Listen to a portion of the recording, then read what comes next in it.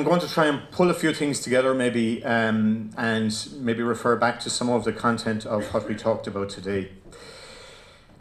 We have a major global challenge. Human activity is putting such strain on the natural functions of the Earth that the ability of the planet's ecosystems to sustain future generations can no longer be taken for granted. And I'm sure you're aware that just last week, the World Wildlife Fund, they produced their most recent report. And it instanced something we've been talking about all day, and that's the tremendous loss of biodiversity on the planet in terms of the planet's living ecosystems. But very interestingly, in terms of the commentary that emanated with the publication of that report, there was something that was said. We're the first generation, we in the room here, we're the first generation that have access to the information as to how bad things have got. And potentially we could be the last generation that have the ability to do something about it. And it's something that we need to, I think, bear in mind, because I think that is going to focus attention if we realize that we do have a responsibility here to hand on the planet and to hand on our lands and our farmlands to the next generation. Unfortunately, the indicators aren't great. The International Panel on Climate Change, in their 2014 report, they showed global warming around the planet. And as you can see, the darker orange and red areas are where we've already gone beyond 1.5 degrees, and some of the purple areas are where we've gone beyond 2 degrees, an increase in 2 degrees in temperature in roughly the last 100 years. And even in terms of the rise in sea levels, we've actually nearing now an increase in 10 inches over roughly the same period, about 120 years. So we actually have a major challenge ahead of us, okay? There's twice as much carbon stored in soils around the globe as there is in the atmosphere, okay? But you heard Fiona talking earlier on about the level of land degradation around the world. We're losing 25 billion tonnes of topsoil. It's actually estimated that it could be up to 40 billion tonnes, and the International Food Policy Research Institute, they've come along now and they say it could be 75 billion tonnes because the 25 to 40 billion is actually measurable. It has been measured. But we're not getting information from some of the most sensitive climates around the world, particularly in developing countries. And I mean, I can testify to it. Everywhere I go, soil erosion is a major, major issue. And it's something that we have to stabilise for rural communities that don't have access to any of the inputs or the technologies that we actually have today. So the United Nations Framework Convention on Climate Change in Paris 2015, we had over 100 countries involved, and 119, including Ireland, pledged to reduce agricultural-related greenhouse gas emissions. And when we look at those greenhouse gas emissions, agriculture accounts for between 5 and 6 gigatons per year, okay, of those emissions. So at the convention, you know, it was roughly estimated that nearly 1 gigaton of carbon dioxide reduction is now required from agriculture. That's 100 million tons per year to actually get us back to less than 2% of an increase in global temperatures by 2050, okay? And earlier this year, I was in Brussels, and you know, we're kind of insulated from this back at home from the press and media.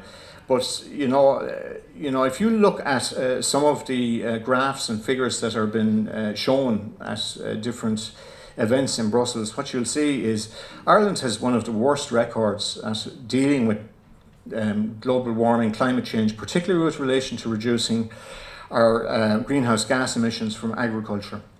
So Michael D, in his inauguration, has highlighted that climate change is going to be one of the areas that he's going to focus on in his second term. And I really hope, you know, that people follow suit and support him in terms of doing that. But we actually need to stop talking the talk, and we need to start walking and doing something about it. I actually have shown this slide on a number of occasions. I show it every year to students, both in UCD and in Waterford Institute of Technology, where I do some part-time lecturing. But it's, if we look at the world's croplands and in terms of global production and what we do, the vast majority is intensively cultivated.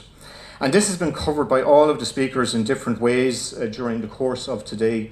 But when we actually turn over and intensively cultivate soil, we put oxygen into the soil, excess oxygen, but we're actually destroying soil structure.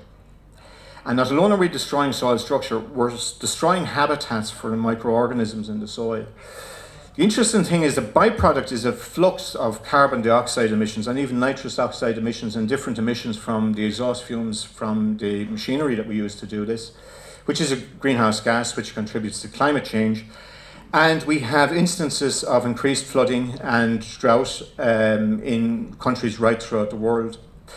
But by reducing this organic matter, we actually take away the constituent that can actually insulate soils from these flood events, but also can cope with potentially reducing the need for irrigation.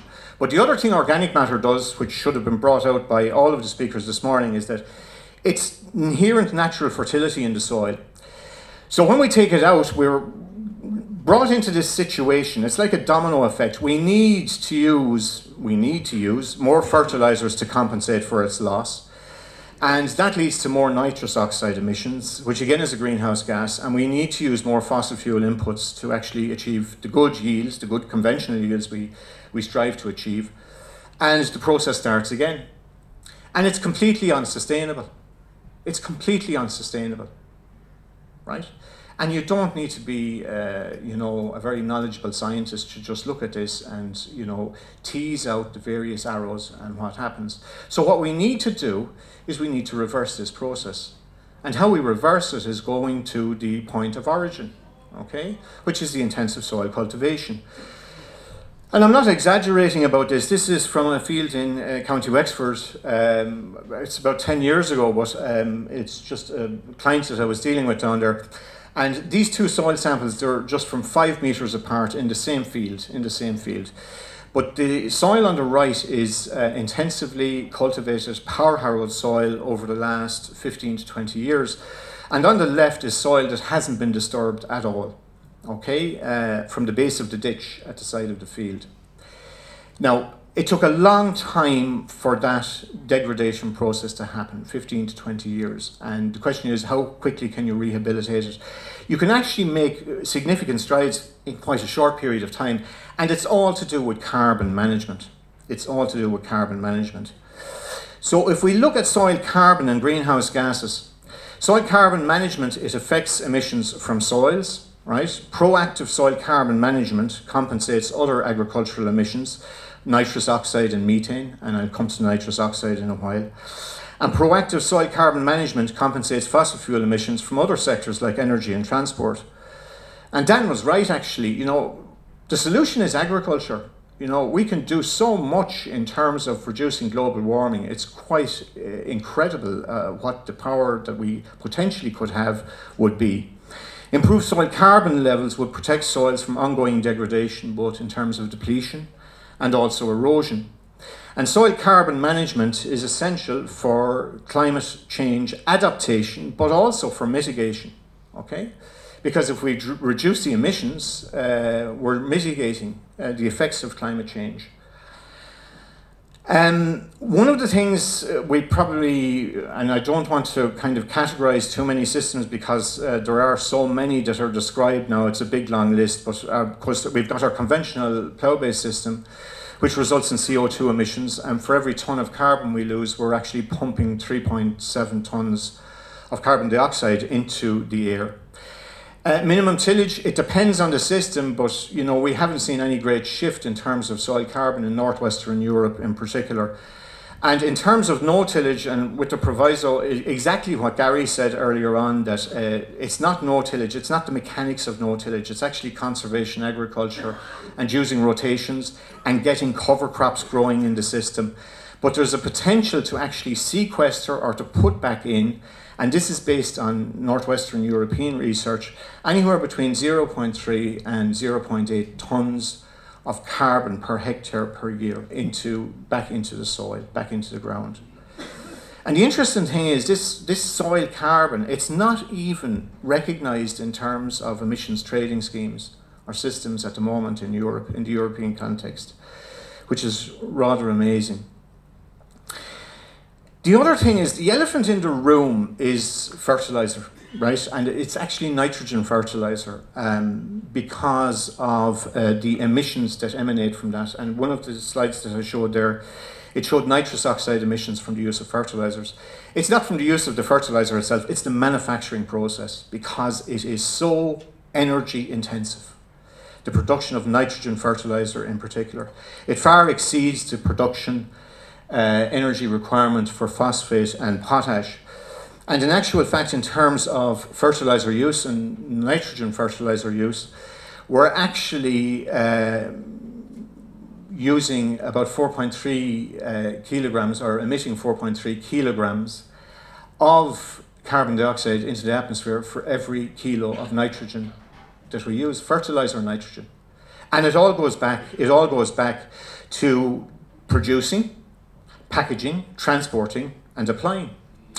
And the interesting thing I sometimes say to farmers, all during that time, all during that process, 78 to 80% of the air around you contains nitrogen. So why are we ignoring that fact, and why don't we do something about it? And it's very interesting in the Irish context. This is old research. It goes back to the late 1980s. Michael Neal, who worked with the Water Board, or EPA now, in Kilkenny. But there's a direct correlation between the land area ploughed in a river catchment and nitrogen loss to watercourses, to rivers. And we've spent billions, literally, throughout the European Union, and tens and hundreds of millions, by the way, in Ireland, trying to reduce nitrate and phosphate levels in our waters. Okay? So, I mean, don't ignore this. This soil disturbance is actually setting in train a whole sequence of events, a whole equation of events that are causing us trouble in the longer term. Now, Gary showed this slide from the NRCS. It's actually from John Geraghty. He was a soil scientist. He's retired now, and he was from the USDA Soils Laboratory in Morris in Minnesota. And Geraghty spent all of his life working on this, but he really honed in on this whole concept of carbon and how important it was as the keystone in an archway that governs an awful lot with relation to physical, chemical and biological processes in the soil. So if you don't actually understand this, you're actually, you're trying to farm with your hands tied behind your back effectively. You need to get carbon into the system. And the carbon can come in many forms. You have the green carbon in the form of cover crops, you have the brown carbon in the form of residues, and you've got the black carbon in the form of refined composts that can be used as well. And this is a stem of brown carbon, okay? And this is under the microscope, and it's just a bit of wheat stubble. And you can see some of the protozoa, and you can see the hyphae from the fungi, and some of this sporulating or reproducing during the breakdown process of that straw. But what we don't see actually is the structure of this, because this is more lignified, and it's really, really complex. It's really complex structure, and it's difficult to break down in the soil. But it contains a lot of carbon, and that carbon is the engine for fertility. It actually regulates to a large extent the chemical activity and the nutrient cycling, recycling in the soil. And also from a physical point of view, it has a tremendous impact in terms of regulating some of the difficulties we experience with the weather. So soil carbon for ecosystem services. This picture is from Clonmel in County Tipperary, where I'm from. And if we go from the bottom left up to the right, you can see what's happening. Okay, we've major flood events. But if we look at where the origin of the water is, and if you go out from the actual flood area itself, or the floodplain itself, a lot of this water is actually coming off agricultural land. But you see, politicians don't go out there. OPW people don't go out there, engineers don't go out there because it's inclement weather, and very often we're ignoring where the water is coming from. What's actually happening is the water is hitting main river channels and tributaries of main river channels at such a speed that it doesn't matter, you know, as time goes on. In Clonmel, we actually spent 17 million on flood defences, right? And I've been working on the Bandon Flood Relief Project from an environmental perspective in the last couple of years, and we've a significant amount more than that been spent down there. And the point about it is that it's, you know, it's hard engineering that we're deferring to. You know, we're doing dredging, we're using concrete boulders, we're actually building up quay walls, we're using bunds in certain respects. But nothing has been done about the catchment or the gathering area for the water that hits these floodplains in different regions and areas around the country, okay? So from an ecosystem service point of view, we really need to focus on this. In Africa, one of the things we always try and do is we always try and cover soil in whatever possible way we can as a way of guarding the primary resource that a farmer has. So what it means is, this maize plant or this maize field, actually covering the soil with brown carbon, okay, to guard against surface runoff and the loss of nutrients from fields. And even in this banana plantation, which is in Malawi, it can mean the use of a green manure cover crop. This is jack bean or mucuna, which is grown, and by the way, the mucuna is fantastic, fixes nitrogen for the plantain or the banana plants in that plantation. And also can be used, the leaves can be used as a vegetable by human beings, but also the beans themselves, with a bit of soakage, can also form part of human dietary protein. And this is in Dakota, and it's to the line, and two farmers practicing two different systems. On the left is conservation agriculture, with no tillage, direct seeding, but leaving brown carbon on the surface of the ground.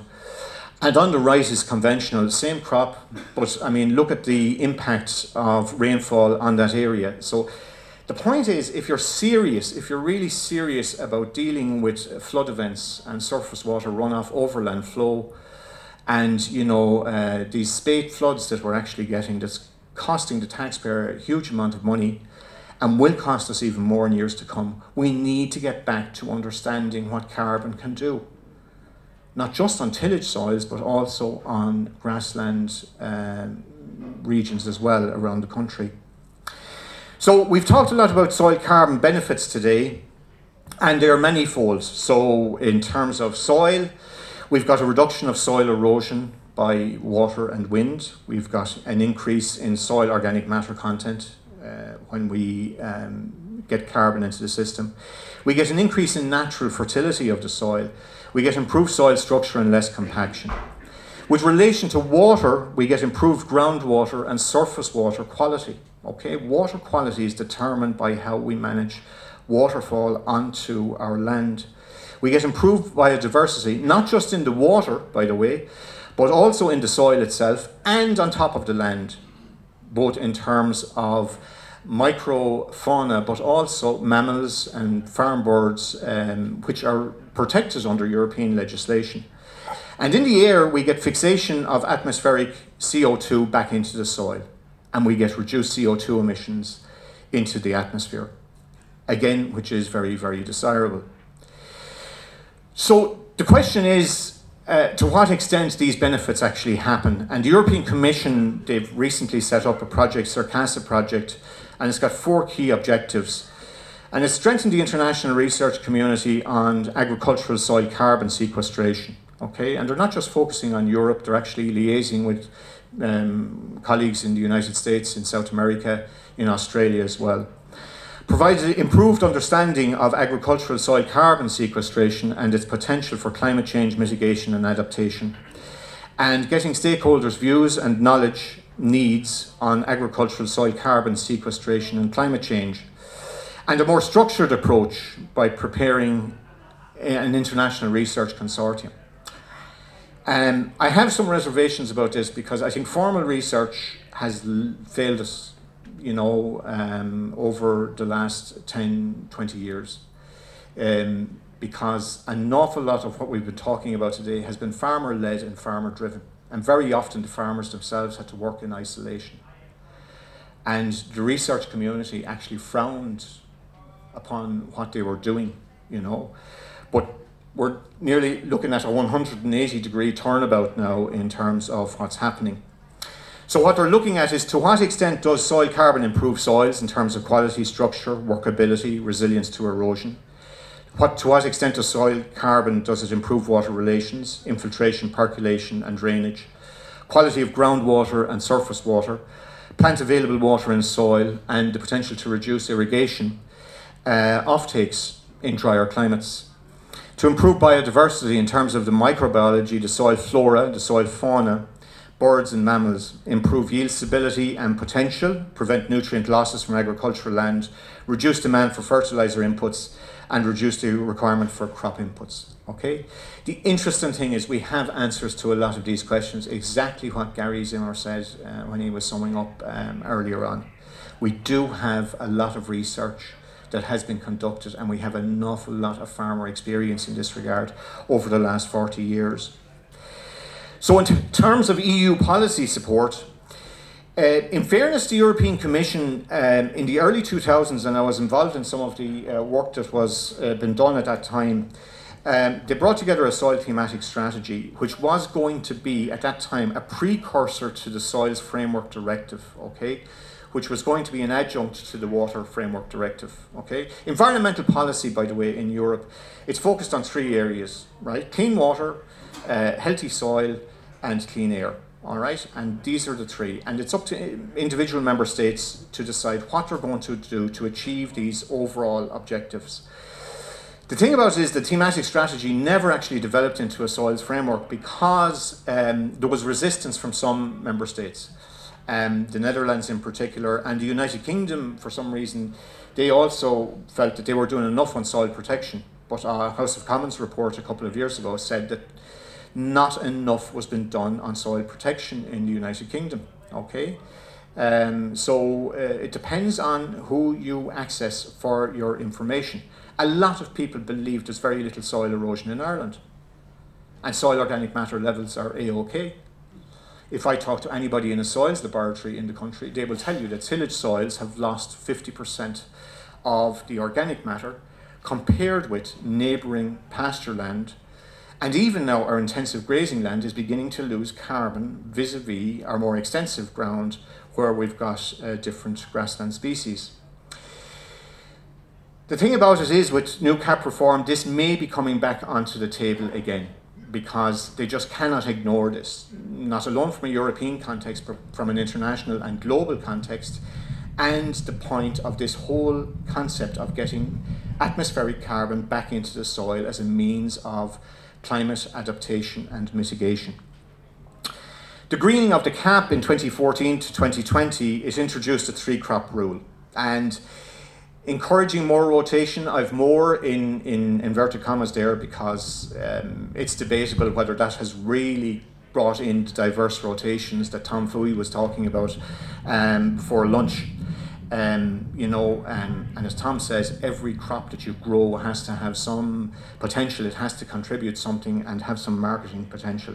We haven't really looked at that. Indeed, when that 3-crop rule was introduced, the IFA actually identified that it would be the decimation of tillage farming and crop production in Ireland. I always thought that rotations were a keystone in terms of having a viable agriculture and a sustainable agricultural system in place. In terms of ecological focus areas, cover crops qualified as an ecological focus area, and agri-environmental schemes at national level, the Commission encouraged member states to actually implement certain measures along the whole area of water quality, climate change and biodiversity. The Irish situation is very, very interesting to have just a small little delve into. In terms of cover crops and catch crops, they have been supported since the 1990s under the REP scheme and subsequently the EOS scheme since the late 1990s. Oats and mustard, oats that Gary was talking about as well, and mustard were the main covers that were promoted in those schemes. And yet, between 1990 or 1998 it was, and 2010, if you look at the statistics and the data from the department, only 91 farmers grew approximately 1,000 hectares of cover crops. That was it. And during that time, there were some of us, Jerry Bird, for example, who was mentioned earlier, and Robbie, actually, who mentioned him. We were going the highways and byways encouraging farmers to grow cover crops. And I'd say, Robbie, we never got higher than 1,000 hectares ourselves in terms of uptake, despite what we were actually saying at these farmer meetings. And then the GLAS scheme was introduced, and there was a strong push to get tillage farmers to enter GLAS. And the catch crop payment was increased to €155 per hectare. Now remember what Gary Zimmer said. He and his colleagues are willing to spend $70 an acre on cover crops and cover crop seed for all the benefits that accrue. Sorry about this, Gary. We actually get paid to grow them. €155 per hectare. All right? And the thing about it is, it just shows you when you've got supportive policy, or when you've got a policy support, what the impact can be. Because today, nearly 1,700 farmers, over 1,700 farmers, are growing 23,000 hectares of cover crops. 23,000 hectares. And in actual fact, this autumn, 40,000 hectares of cover crop seed was purchased under the forage support scheme as well. Okay, so between GLAS and the forage support scheme, we had an extra 17,000 hectares that were grown. That's 100,000 acres, right? From a standing start, effectively, you could call it, in 2015. Now, is that positive? Yes, it is. But there are negatives, and they're being ignored. And some of the questions came up earlier on. What cover crop do I grow in such and such a situation? And there's very little information or technical support to farmers in that regard. Plus the fact that a lot of the species that are being grown are the cheapest species available on the market, which are brassicas, and sometimes brassicas have, you know, a negative effect on the soil microbiome, but also with relation to if you're growing a brassica in your crop or your crop rotation. So we've got the policy there to support it. We haven't had the technical backup. We haven't had the support to farmers. And then the other one is low disturbance soil drills, and this was opened in March. We have a technology applied modernisation scheme, and it was the first effort focused for focused support for the crop production sector, and that opened in March 2017. And up to now, Siobhan Walsh reported on this in Farm Ireland maybe a month, 2 months ago. But there was a total of 665 applications for low soil disturbance drills. Okay, so there's a 40% grant for the purchase of a new low soil disturbance drill, and a 60% grant if you're a qualifying young farmer under the Young Farmer Capital Investment Programme. And it has been the most popular investment among the crop production sector. But as well as that, high-tech sprayers, that's next in line, and this is part of the Sustainable Use Directive and the increasingly stringent regulations with relation to pesticide and pesticide use. So farmers are using high-tech sprayers now to be more efficient with the pesticides that they use. And the other one is Cambridge rollers, which Fiona was mentioning about leather jackets this morning. But it's part of, we actually lost the pesticide for the management or the control of leather jackets. And one of the ways we're actually looking at dealing with this now is through soil consolidation. So barriers to adoption of better carbon farming. Lack of funds to access technology or machinery, that's not really a barrier now in Ireland. Lack of incentive for medium and long-term investment. Land access is one aspect, and the other thing is the lack of a successor. Because if you go down this route, you're in this for the long haul. And Phil Hogan, and he's quite right about this, the Commissioner for Agriculture, as he said himself, it's just not acceptable. It's not acceptable that under 6% of the European Union farmers are under the age of 40. It's not acceptable anymore. Some farmers aren't convinced by the productivity and economic benefits, not just of carbon farming, biological farming. Soil carbon sequestration is not rewarded financially, and I'm going to come to that again, and information and knowledge support is not available. And then technical solutions to field issues are not really developed as yet. So what can we do about it? Well, if we want to address this, we have to have a number of different push factors, support factors. Education and training of young professionals. All right, and I'm going to harbour on that for a second because I'm involved in this sector. I got involved in it for this very reason. I mentioned at the beginning that the last time I saw James was in the college bar in UCD, and I wasn't joking because I spent a lot of my time in there. And I wasn't in lectures. Because when I was a student all those years ago, I did not have a Joel Williams. I did not have access to a Gary Zimmer. I did not have access to a Dan Kittredge, or even a Tom Fooey for that example, right? I didn't even have access to Robbie Byrne because he was in the library at the time. But you know, it's one thing, you know, if we want to address this, we have to actually deal with the generation that are coming after us. And, you know, in terms of agriculture graduates coming out, but also young professionals, we've got the most educated young farmers in the country. There was a Mocker and a Farmadoo here last night. But these are among the most educated young farmers, and they need to get access to this type of information as well before they start out on their farming careers. We also need to strengthen the farm advisory and knowledge transfer system because the backup support is quite poor. All right, if I'm a farmer, who do you call? And like farmers in Baz, they're after marching with their feet, they're supporting one another, and I fully endorse and encourage everything that they're doing in the base organisation. We need focused advice for farmers on improving soil carbon, and we also need focused farmer group development and support. And I don't mean something like the KT initiative because it's too rigid, it's too administratively burdensome for everybody from the facilitator down to the farmers themselves. And we need a bit of freedom. It's a great model and there are positives with it, but we need to develop that. And financial support for soil carbon practices, all right? And that's in TAMS now to a certain extent. And payment for ecosystem services with public subsidies. And by the way, even though the British are talking about getting out of Europe, this is one area that farmers are focusing on now to maintain some form of transfer payment from the UK government. This whole concept of ecosystem services. But then there are other pull factors. Dan Wood mentioned some of these. Development of carbon credit schemes, including soil carbon and emissions trading systems, carbon certification schemes, compulsory standards set by food companies, improved infrastructure to access technologies, and to set mandatory targets and regulatory requirements for carbon sequestration. I'll just make one point about this.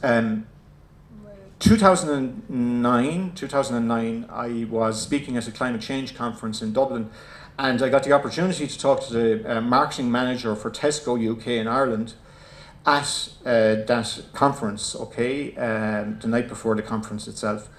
And he was telling me that they spent a huge amount of money putting a carbon footprint on some of their commodities, some of the products that they were selling on the shelves. And they'd been following it for 18 months. It made no difference whatsoever to consumer patterns or consumer behaviour. All right? So these are pull factors. Don't bank on them, don't bet on them, because it might not be something that can be supporting farmers in the longer term. So can soil carbon improvement become a good public good? Well, the thing about it is, it already is a public good. Soil carbon impacts on the public, you know, over 50% of what farmers do in terms of carbon management actually affects general society. So the loss of soil organic carbon is depleting soil biodiversity and microbiology. The loss of soil organic carbon has reduced water quality and increased flooding. The loss of soil organic carbon has reduced climate resilience, and it has led to more greenhouse gases in the air. And the loss of soil organic carbon is putting more farmers out of business. Fact, more fertiliser, more input costs, more horsepower, right, and less profit. And you just have to look at the statistics. All right. Will this be recognised? Will the fact that this soil carbon improvement can do so much good for the public? There's some recognition now in national schemes like Loss and Thames in Ireland, and you've parallel schemes operating in different European member states. But more focused and targeted technical support is needed, and soil carbon needs to be included in a European emissions trading system. The current carbon price is at €25 per tonne. They reckon that by 2030 it will be gone up to €160 per tonne, because the reality of what we're facing in terms of climate change adaptation and mitigation is going to take hold. For some reason, we're notoriously reluctant to face up to the writing on the wall, the human species, for some reason or other. One thing I will say to you, and Gary Zimmer mentioned it, I wrote it down, and that is, don't farm the government. Don't farm the government. There's something that we have a bit of an issue in Ireland with, and I know I've been caught up in it as well, with relation to conservation agriculture. Is there a subsidy? As I say to the students in Waterford, if you need a subsidy to make something viable, then it's not viable. Period. You do it because it's the right thing to do. You do it because you're going to have a more viable farm yourself and a more profitable farming operation. And that's the motivation behind it, and that's what we need to look at. And this is, again, Gary highlighted this is from the Natural Resource Conservation Service in the USDA, and their key principles for soil carbon management: minimising soil disturbance, maximising soil cover, maximising continuous living roots in the system. And we got excellent examples of farmers doing that during the course of today. They're actually doing that now. To a great extent, and if possible to maximise biodiversity. And as Stan Lawler said, and Tom Fooey is doing it, you don't need to have the livestock to bring in that element of biodiversity onto your farm, all right?